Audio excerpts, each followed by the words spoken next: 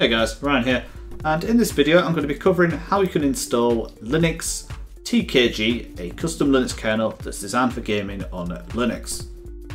So historically this was a custom Linux kernel that was exclusive to Arch-based distributions. However, this is no longer the case, as you can now install it on any Deb or RPM based distribution as well.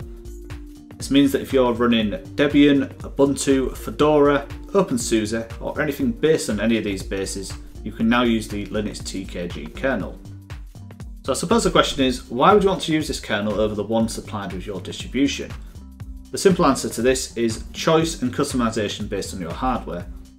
What I mean by this is the default Linux kernel is designed for vanilla hardware with no tweaks or optimizations, a jack of all trades if you like, whereas Linux-TKG is designed for each individual system and features patches and optimizations based on the end user's hardware, and this is something that you will specify before you compile the kernel.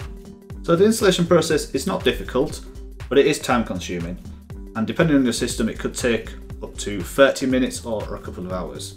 What you're effectively doing is compiling the Linux kernel from scratch and then applying some patches to it.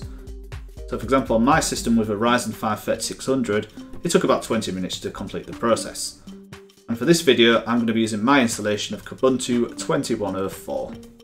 The first step is to clone the repository, which you can do with the following command, which is git clone https://github.com/frogginfamily, for some bizarre reason, /linuxtkg.git. Once that's done, we need to change directory, which we can do with cd space linux.tkg. Then finally, to start the installation process, we can run the installation script, which is /install.sh space install. But first you'll be asked to specify your Linux distribution. I'm choosing the option 3 for Ubuntu. And then what version of kernel you want to install. I'm going with the latest, which in this video is 5.13-13. For the scheduler, I'm going to choose the option for Project C, BMQ. Since I've got a Ryzen desktop, I'm choosing an option for Ryzen desktop. And I'm going to go for the GCC compiler. Next I need to choose the TPU family. For me this is going to be Zen 2, so it's number 17 on the list. For the BMQ experimental, I'm choosing the option 0 for no yield. And the option 0 again. I'm going to choose the option just tickless idle please. And I'm not going to enable the override patch, as well as the file support, and also support for wine sync and fast sync. Same again for the Android modules.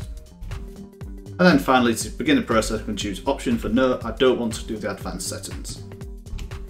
So this will start the compiling process. Okay, so once the process is completed, press Y to install the kernel. At this point all you need to do is reboot and then select this new install kernel on boot. So to see this kernel in action, I recommend you check out this video by Bero Tech, as it will show a comparison between the stock kernel, the Zen kernel, as well as this one that we've just installed, the Linux-TKG. Also, subscribe to this guy's channel if you want to see Linux gaming and benchmarking videos. In summary, Linux-TKG is a great kernel for people who want to squeeze out the most performance out of their system. And with that, it brings this video to an end. Thanks for watching guys, and if you haven't already, don't forget to leave a like on the video, subscribe to the channel, and I'll see you again soon. Bye now.